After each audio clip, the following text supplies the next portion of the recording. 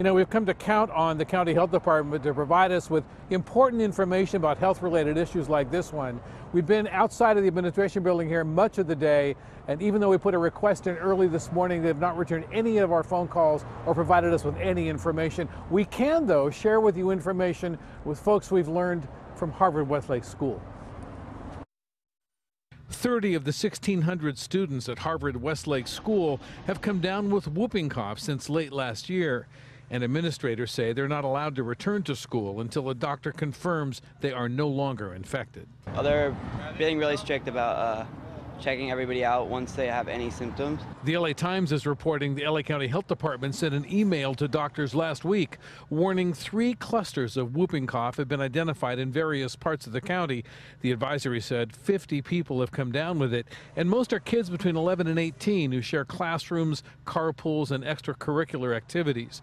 And in Burbank, Providence St. Joseph Medical Center emergency room Dr. Angelique Campen says she's seeing cases of whooping cough, also known as pertussis, as well. I've been seeing that pertussis is making a resurgence. Most kids are vaccinated when they're young and get a booster every 10 years. And while the vaccines can be effective, administrators at Harvard-Westlake say all 30 of their students who came down with whooping cough had been vaccinated. Babies who have yet to finish their vaccines are at very high risk and can have serious complications. So any concern with a cough that really doesn't go away after 2 or 3 days and is seeming to get worse, not better, associated with a fever or weakness or feeling short of breath, those are all symptoms to pay attention.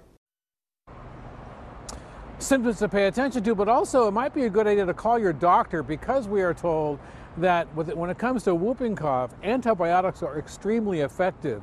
You can feel much better in a very short amount of time. In the meantime, Pat, Jeff, we will continue to try to get a hold of the folks here at County Health Department, see if they can provide us with any more answers. Let's go back to you. All right.